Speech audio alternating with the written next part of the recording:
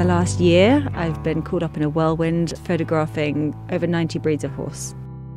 In the course of making the book, there's not many places I haven't travelled to. The UK, America, Iceland and Argentina, Dubai, India, Australia, China, Kazakhstan, Mongolia, Portugal, Spain, France, Italy, Austria, Germany and Holland, Norway and Finland. Finally, we visited Russia. We used everything: planes, trains, buses, hire cars, horseback, definitely. If you think of something, we probably used it along the way. I had to be fairly creative to get different angles, but I think that is half the fun of what I do. I generally scout the area to see what was available, and what I could make work often surprised me. When I began my journey making the Majesty of the horse, I had no idea what I was in for.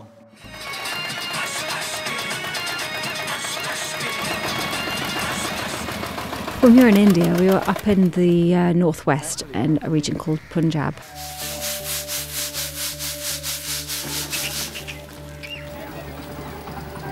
Aboha is a wonderful small village. It really is a wonderful place and totally off the beaten track. We were the only tourists there.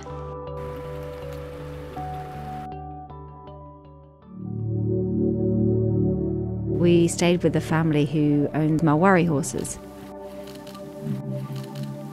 They are the most elegant horses. They sort of dance along. I couldn't stop taking pictures. There was just so much going on. It was quite short-lived because of the weather. The sun came up and the mist disappeared.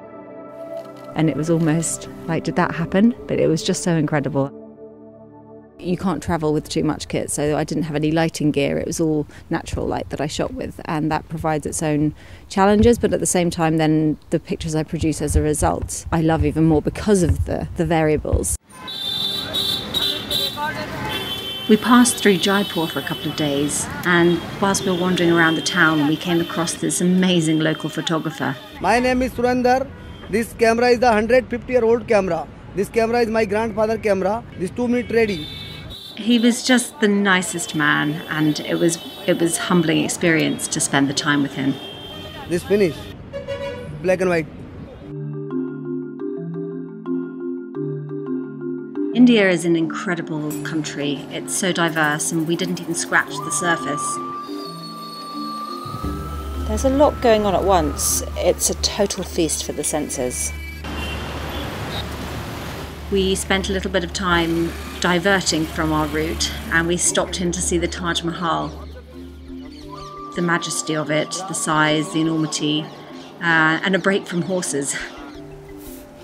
When I wasn't on location, I was editing photos from previous shoots, setting up my transportation and details for forthcoming shoots. There was always something to do that required my attention quite urgently, so it was a challenge. We are going to the fort called Dundlod Fort, which is owned by Bonnie Singh. In the state times, Dundlod had nearly more than 200 horses. We had our own cavalries till my grandfather's time. The horses went out of Dundlod when my grandfather moved to Jaipur. It was in the 12th century that the Rathod rulers of the Marwar region, they started domesticating the animal and training it for battle. And because it was done in the Marwar region, the word Marwadi came into existence. It's always been, I would say, very highly spirited, very loyal to their owners, and a horse which is genetics needed for a battle horse. You can make him through traffic, through horns, through firecrackers. The horse is not scared. In India, they use the horses at weddings. It's just incredible to watch, to witness the horses sort of bringing the groom up through a street full of people and dancing and noise and music and colour, and these horses are just honoured. We arrived in Sydney in late December and it was hot. It was roasting. Australia is an incredible country. Sydney life is vibrant and buzzing with lots of energy. The Australians love going to the races.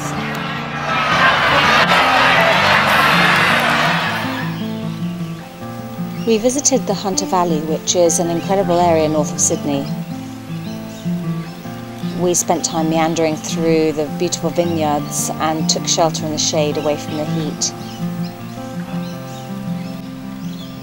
We generally just took some time to stop and breathe, which was well needed after being on the road for so long.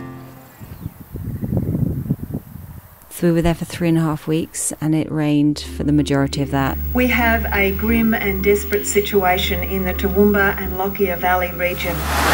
The Australians were facing some of the most severe weather they've had for a long time. It was wet, it was dangerous, it was all over the news. The edge of the weather was on us all the time. It was horrific for the Australians. I experienced a lot of challenges because of the weather, the persistence of it. There was no break in it some days, so we were shooting in rain a lot.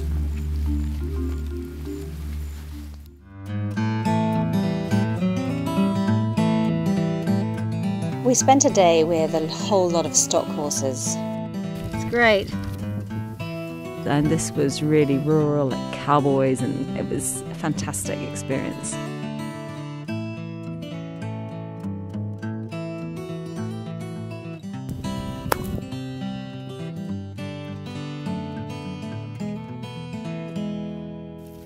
These stock horses were also used for polo cross. Knowing horses really helped push the boundaries. There were moments where I would have been petrified. It didn't faze me at all, but any onlooker, they would have thought she's crazy. I went to find the Brumbies up in the Snowy Mountains.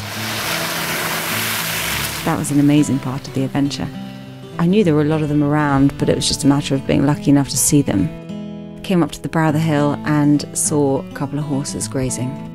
I got really close, really close. They were not fast, they just did their thing. The Brumbies weren't a huge part of the book, but they're native to Australia.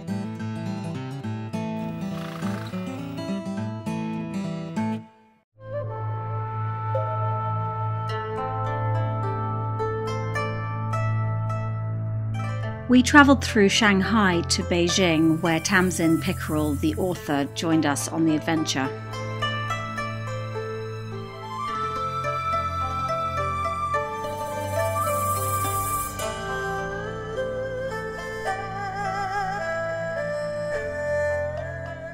We took the opportunity to visit the Great Wall of China.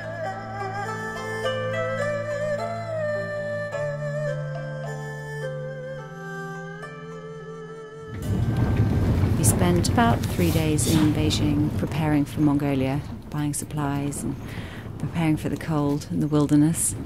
It was a 33-hour train journey, give or take. There were 4 of us on the team going into Mongolia. No one really knew what to expect. None of us had been up into Mongolia before.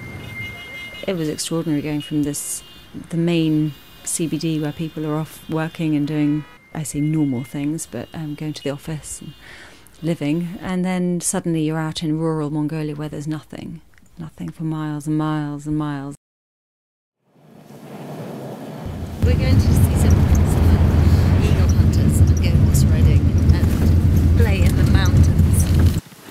Going out into minus 35 degrees and suddenly coming into a really warm gur where we'd be welcomed in by the local villagers, and there'd always be a fire in the middle, so you'd go from really cold to really quite warm, and the cameras would mist up straight away, and we'd have to put them in a bag, and so you're sort of dealing with that, and then suddenly you're dealing with this whole culture at the same time and being offered tea with milk, which is not quite what you're used to, and interesting sweets and biscuits, and you're talking to them as best you can through an interpreter.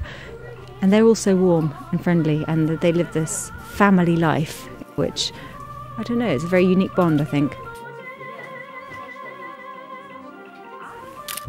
Would I come again? Yeah. Would I come again in winter? Yeah.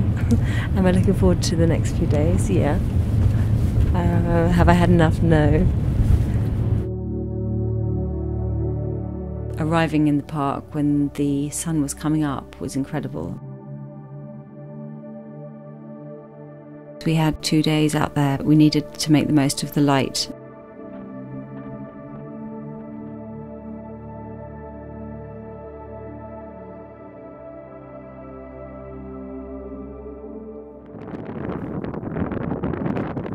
cold in Mongolia is something that I really should talk about, because I've never photographed out in the wilderness like that, where you're so far from anything. And preparing for that was interesting, and we were researching online about taking kit to sub-zero temperatures. I'm losing my fingers. So there was not only keeping ourselves warm, there was keeping our cameras protected. We couldn't spend long outside of the vehicle because it was biting cold.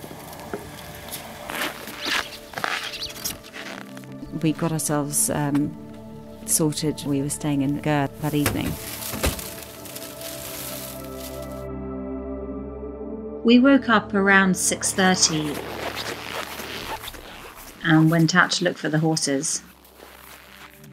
We found some taki quite soon and got out and started taking photos of them.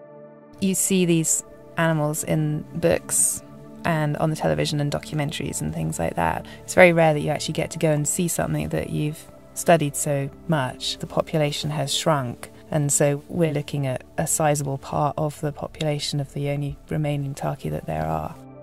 It's an amazing feeling to actually see it in the flesh.